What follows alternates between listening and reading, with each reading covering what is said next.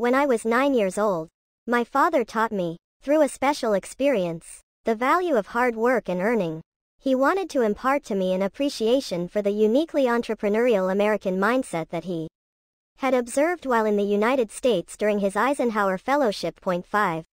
For 2 consecutive summers, I was sent to live in Denton, Texas, 60 miles from the Dallas-Fort Worth airport. My father did this for several reasons. 1. He wanted me to learn English. 2. Texas had little in common with the Middle East, other than, I suppose, a profusion of both heat and oil. 3. Texas had no relationship to our family business. And 4. He wanted me to learn what it felt like to be an American kid. So I boarded a plane all by my petrified self and went to live with a family whose language, let alone accent, I could barely understand. In Texas, I learned both English and the fact that there is no such thing as a free lunch. Everyone in the family I lived with, including the kids, had to work. The father was a police officer and a carpenter who loved working with his hands. He carved a wooden camel for me, probably thinking that I'd appreciate his assumption that we Saudis all rode camels in the desert. I had a paper route with 2 of the kids. Every afternoon, we would sit and roll the papers.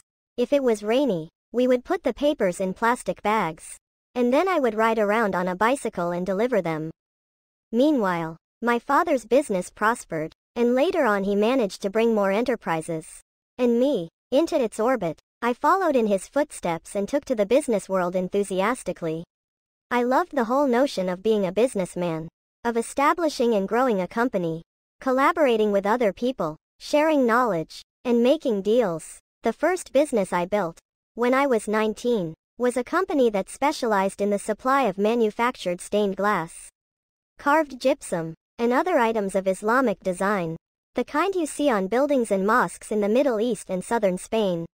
I felt that there was a niche in that space, and the company grew well until the market flattened, and we exited the business. Although that business was no next big thing, it was certainly a big thing for me. Like my father, I have always had a visceral love of hard work, an appreciation for earning, and a conviction that business can be a powerful force for good in the world. Business is, in fact, crucial for improving it. Why? Because in most countries across the world, the gap between rich and poor is increasing. Youth unemployment is rising, and access to basic services remains a challenge for many. When people lack work or aren't paid a living wage, they get into trouble. They feel adrift and frustrated. They can turn to violence. Take a look at my corner of the world, the Middle East, where young people far outnumber the jobs available. The horrors of violent extremism have arisen, in part, from massive unemployment in Iraq and Syria. I feel deeply that so many problems in the world can be traced to a lack of sufficient, meaningful, decent paying employment. What the world needs now are business models that foster economic growth in a more sustainable and inclusive manner. Companies need to demonstrate purpose and mission beyond creating shareholder value. The fault also lies with basic greed.